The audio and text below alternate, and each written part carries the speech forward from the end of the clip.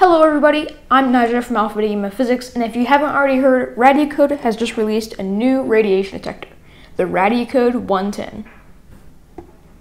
Is it good? Can it replace my old recommendation of the Radiacode 102 as the best Geiger counter for beginners? Let's find out.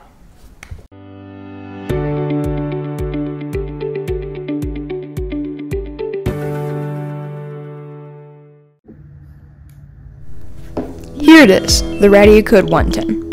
It's a pocket-sized radiation detector and it can measure gammas, X-rays, and hard betas. What I especially like about this device is that it uses a scintillation detector instead of a traditional Geiger-Müller tube. This makes it way more sensitive and also opens the door to accurate gauge rate measurements and gamma spectroscopy, as scintillators can tell the energy of the radiation they detect. But the sensor isn't the only thing that makes this device so versatile. It also has a very large amount of customizable settings in the menu. And on top of that, there are lots of functions in the Radiacode app. The Radiacode 110 is also small, rugged, and easy to use, making it perfect for field use. Alright, now it's time we test this thing out. How well can this device respond to radioactive sources? Okay, so first off, I'd like to try this out with some very low activity sources. I'm just curious how sensitive this is and how low of radiation levels this can detect. First, let's test it out with some uranium glass. This emits very low levels of radiation. Since this is really low activity, it's going to take a moment to respond. But look, it is seeing it. It is detecting the uranium glass. Heck, I don't even think my RadIPRD can detect uranium glass. Next up, let's test this piece of thorium glass. So this is just like uranium glass, except instead of having uranium to color it green, this has thorium to color it yellow.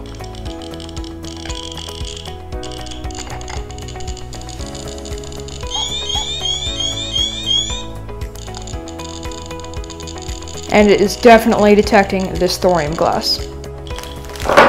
Now let's test out this bag of blue apatite that I found laying in my drawer. Blue apatite can sometimes contain traces of thorium. That's what makes it radioactive. It definitely detects that. It's at 50 counts per second. Alright, now let's test it out with some stuff that is a bit spicier, like for instance this bit of depleted uranium metal that I have from United Nuclear.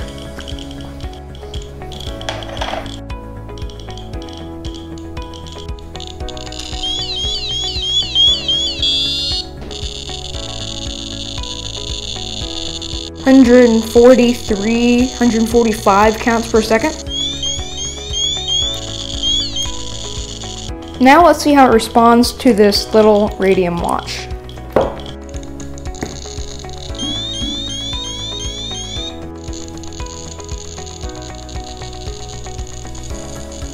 It's about 60 counts per second. Now let's give it a test with some Fiesta ware.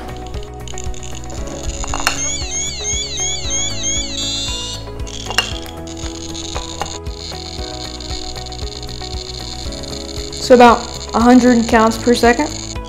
Alright, now let's see how the Radiacode does when we test it with some stuff that is a bit spicier. Like this giant North Carolina turbinite. The turbinite peaked at about 560 counts per second.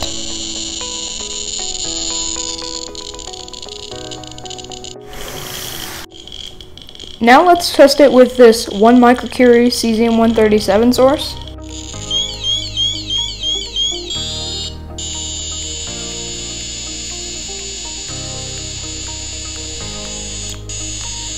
So that's 2.2 thousand counts per second.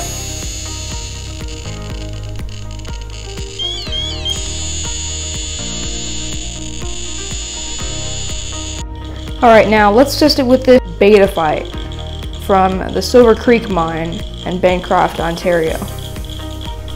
This piece is the most radioactive thing I own.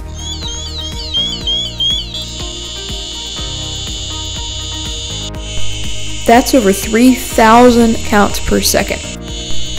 If I get closer, it approaches 4,000. Let's see how many counts per minute this is. So far away, we're already getting 6,000 counts per minute.